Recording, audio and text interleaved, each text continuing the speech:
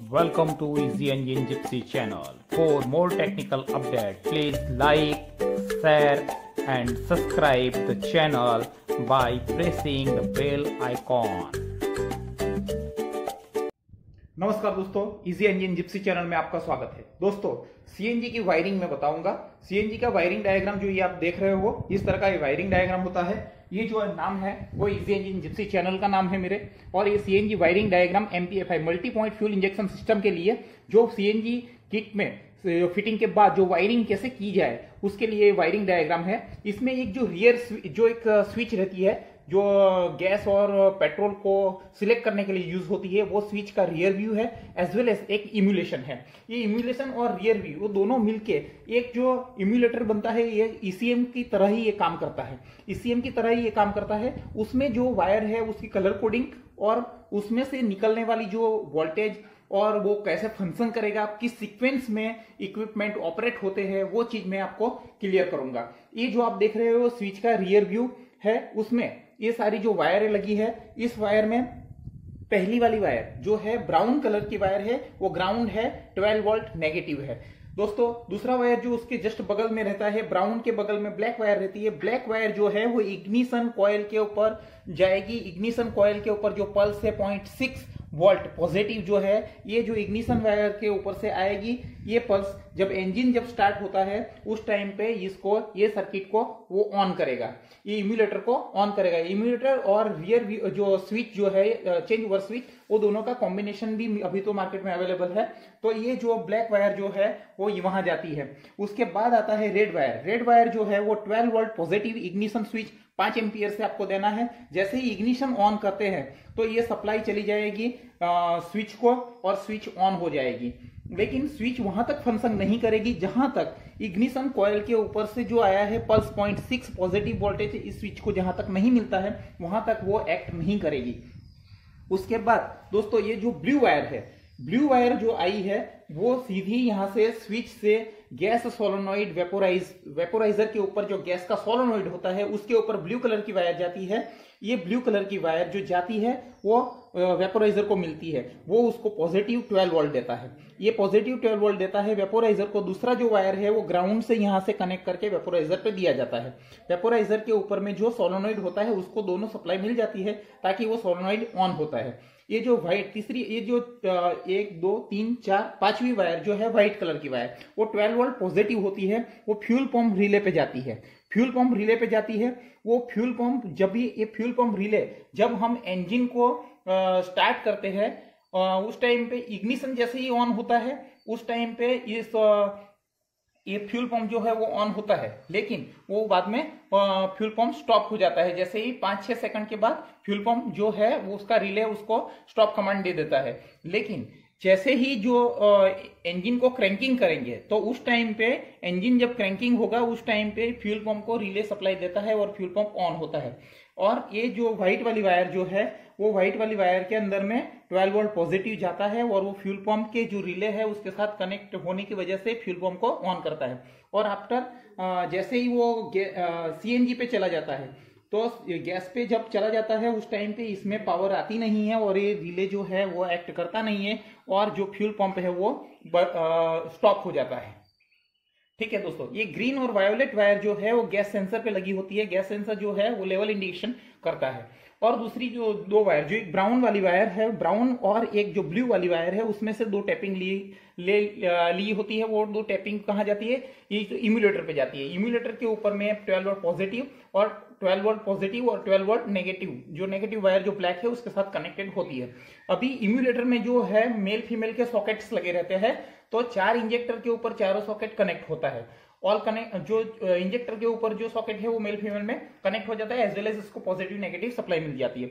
Injector जो है, injector remain of condition when the engine run on the CNG पे जब चलता है तो इंजेक्टर सारे के सारे वर्किंग नहीं करते हैं, वो जैसे ही CNG पे चला जाता है। अब दोस्तों, होता ऐसा है, ये वर्किंग कैसे करता है?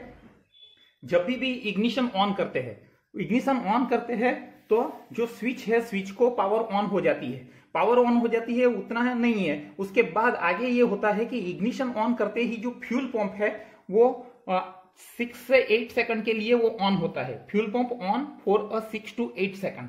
When engine cranking for the start the fuel pump on and injector working. ये चीज होता है कभी जब हम इंजन को क्रैंकिंग करते हैं, स्टार्ट करने के लिए सेल मारते हैं, उस टाइम पे क्या हो जाता है कि फ्यूल पंप जो है वो ऑन कर जाएगा, राइट। और फ्यूल पंप ऑन कर जाएगा, इंजेक्टर भी वर्किंग करेंगे। When engine start after the few seconds, engine जब चालू हो जाता है उसके थोड़े सेकंड के बाद, जो हम टाइमिंग पे सेट किया रहता है कि 8 सेकंड 10 सेकंड, वो सेकंड के बाद या 30 सेकंड या 20 second what ever the timing setting होता है, वो फ्यू सेकंड्स के बाद fuel pump getting off and also the injector not working after the fuel change over from the petrol to CNG. जब भी पेट्रोल से सीएनजी पे स्विच ओवर हो जाता है उस टाइम पे इंजेक्टर, चारों इंजेक्टर वर्क नहीं करेंगे, वो काम नहीं करेंगे, और जो फ्यूल पंप है वो भी ऑन नहीं होगा। फ्यूल पंप तभी ऑन होगा जब इग्निशन ऑन करेंगे और व्हीकल को क्रैंकिंग करेंगे। जैसे ही पेट्रोल से इंजन सीएनजी पे चेंज ओवर हो जाता है तब फ्यूल पंप चलता नहीं है, एज वेल एज उसके जो इंजेक्टर है वो इंजेक्टर भी वर्क नहीं करते हैं। इंजेक्टर सिर्फ वर्क करेंगे हम जब पेट्रोल सिलेक्ट करेंगे स्विच के ऊपर, तभी ही इंजेक्टर वर्क करेंगे। सीएनजी किट के अंदर में जो मेजर पार्ट है, वो मेजर पार्ट में आता है एक वेपोराइजर आता है। वेपोराइजर के ऊपर ही गैस सोलोनॉइड होता है और एक दो प्रेशर गेज होता है। प्रेशर गेज होता है वो फिजिकल लेवल बताता है, एज वेल एज जो लेवल जो रहता है वो बताता है। फिलिंग पॉइंट, नोजल होल्डर एक रहता है, इम्यूलेटर रहता है। इम्यूलेटर वो ईएम जो अपना इंजन कंट्रोल मॉड्यूल जो है वो ही है ये इम्यूलेटर। तो इम्यूलेटर और स्विच वो दोनों मिला के अभी लेटेस्ट जो आ रहा है वो उसमें कॉमन ही हो गया है। तो इस तरह का ही वायरिंग तो रहता है, लेकिन चेंज ओवर स्विच रहता है। चेंज ओवर स्विच और इम्यूलेटर दोनों को कंबाइन भी कर दिया गया है।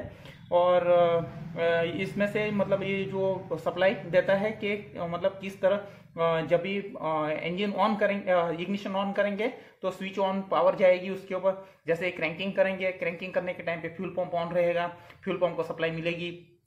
जैसे ही इंजन स्टार्ट हो जाएगा तो जो 10 सेकंड डिले है उसके बाद फ्यूल पंप बंद हो जाएगा। तो वो वायर जो जाती है वो व्हाइट कलर की वायर है, वो रिले के ऊपर जाती है वो। और चेंज ओवर जो स्विच है उसके साथ इंडिकेशन लेवल जो रहता है, लेवल इंडिकेशन रहता है। एक सिलेंडर होता है, ये जो गैस सिलेंडर है उसका टेस्ट सर्टिफिकेट रहता है, वो टेस्टेड होता है। सिलेंडर वाल जो रहते हैं वो भी एसआई यूनिट से, अरे सॉरी आईएस मार्क वाले ही रहते हैं। और जो फिलिंग पॉइंट जो रहता है उसके ऊपर ऑन ऑफ वाल रहते हैं। ये इसके मेजर पार्ट है। आइए दोस्तों, अभी आगे का जो मैं है फिजिकल गाड़ी के अंदर में जो वायरिंग है वो मैं बताऊंगा। ये चेंज ओवर स्विच है। ये चेंज ओवर स्विच के ऊपर जैसे इग्निशन मैंने ऑन किया है, इग्निशन ऑन करते ही ये ऊपर रेड कलर आ गया है, वो पेट्रोल का इंडिकेशन है। नीचे ग्रीन कलर का जो है वो गैस का इंडिकेशन है। अभी जब मैं उसको स्टार्ट करता हूँ, व्हीकल को जैसे स्टार्ट करूंगा तो इंजन स्टार्ट होते ही ये गैस पे ऐसे चालू हो जाता है। अभी ये गैस पे चालू होते ही हो गया है। ये जो है इम्यूलेटर है, ये इम्यूलेटर और वो स्विच, ये दो ही चीज जो है उसकी ही वायरिंग होती है। और वो वायरिंग का कनेक्शन किस तरह से हो वो मैंने बताया है। ये जो है प्रेशर गेज है, ये प्रेशर गेज को साथ में लेवल इंडिकेटर भी रहता है। ये जो लोवाटो की किट है, ये लोवाटो का कैटलॉग है। ये कैटलॉग मैंने जहां से खरीदा था उधर से उसके साथ में ये कैटलॉग आया था। ये जो वायर आप देख रहे हो ये 3 वायर यहाँ पे गई है। ये ग्रीन कलर की वायर है और ग्रीन और वायोलेट 2 वायर वहां पे लगी हुई है। तो इस तरह से आप मतलब ये वायरिंग जो है वो पूरी इक्विपमेंट में लग गई है। वेपोराइजर जो है उसके ऊपर ये सोलोनॉइड है। सोलोनॉइड के ऊपर में ये आपको मैं कलर दिखाता हूँ कौन सी कलर की वायर आई है। ब्राउन कलर की वायर, जो ये ब्राउन कलर की वायर तो अर्थ कर दी गई है, लेकिन इसमें जो एक वायर है वो ब्लैक है। मैं दिखाता हूँ, ये इसमें कैप्चर नहीं हो रहा है कैमरा में। जैसे ये देखिए, ये एक हाँ, ये जो ब्लू कलर की वायर आई है वो पावर 12 वोल्ट पॉजिटिव सप्लाई है उसमें, और दूसरी एक वायर जो है नेगेटिव 12 वोल्ट गई है उस पे सोलोनाइड पे, वेपोराइजर के सोलोनाइड। और ये ब्राउन कलर की वायर जो है वो अर्थ की गई है। और इसमें जो 3 वायर, ये बाकी की जो वायर गई है वो इम्यूलेटर पे गई है। इम्यूलेटर में इसमें जो ब्लू कलर की वायर है उसमें 12 वोल्ट पॉजिटिव दी गई है, 12 वोल्ट पॉजिटिव इसमें दिया गया है। और जो ब्लैक कलर की वायर है, ब्लैक कलर की वायर में ये इम्यूलेटर की जो ब्लैक कलर की वायर है वो वायर में नेगेटिव वायर दिया गया है। और ये जो है इंजेक्टर के ऊपर में लगी हुई है, ये कैप जो लगी हुई है इसमें मेल फीमेल रहता है नथिंग। वो 4 जो इंजेक्टर रहता है, चारों इंजेक्टर के ऊपर 1 बाय 1 कैपिंग कर देना होता है। ये इंजेक्टर जो मैं उंगली से दिखाया है वो उसके ऊपर ये कैप लग जाती है, वो इम्यूलेटर की कैप होती है। और इंजेक्टर की जो कैप निकली हुई है वो इम्यूलेटर में लगती है। इस तरह से वो सीरीज में कनेक्ट हो जाते हैं। तो 4 इंजेक्टर ये जो मैंने आपको बताया, ये इम्यूलेटर से इंजेक्टर के ऊपर में आ गया। इस तरह से होता है। और ये जो अंदर में जो स्विच रहती है, वो स्विच में ये कलर कोडिंग जो मैंने बताया, वो जो ब्राउन कलर की वायर है वो ग्राउंड है। उसके बाद में जो ब्लैक कलर की 2nd नंबर की वायर दिख रही है, वो वायर जो है वो पल्स की वायर है। 0.6 वोल्ट उसको सप्लाई मिलती है। रेड 12 वोल्ट पॉजिटिव, ब्लू जो है वो गैस के वेपोराइजर पे जाती है। ये इसकी स्विच है, इसके साथ कनेक्ट कर दिया जाता है। और जो व्हाइट कलर की वायर है, व्हाइट कलर की वायर वो जो जाएगी अपने इसमें रिले पे जाएगी, वो भी मैं आपको दिखा देता हूं।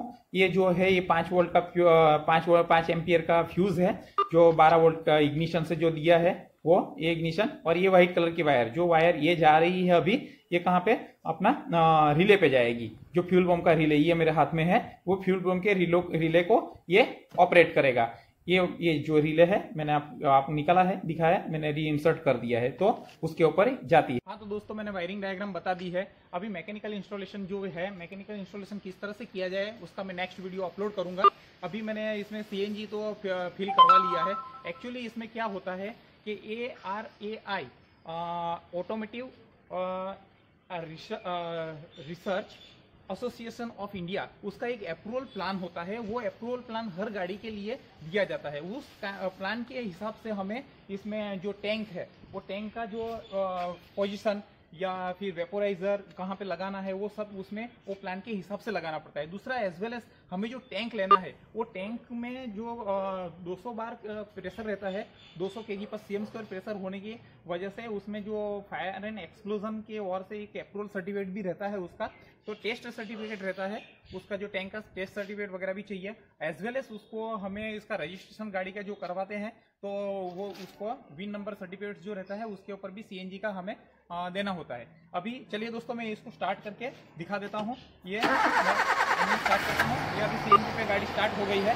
देखिए इसमें और एक जो ये आउटलेट पाइप है, उस पर CNG का एक सेटिंग का पॉइंट दिया गया है। इससे हम इसका फ्लो जो है वो कम ज़्यादा कर सकते हैं। और इसका तो ये CNG पे अभी गाड़ी चल रही है। अब एक CNG पे बढ़िया वर्क कर रही है। और दोस्तों अभी इसमें अगर आपको इस वीडियो में थोड़ी भी जानकारी मिली है, और अगर आपको मतलब थोड़ा भी नॉलेज इंप्रूव हुआ है या आपके लिए हेल्पफुल है, तो दोस्तों लाइक कीजिए, शेयर कीजिए, सब्सक्राइब कीजिए। धन्यवाद। जय हिंद।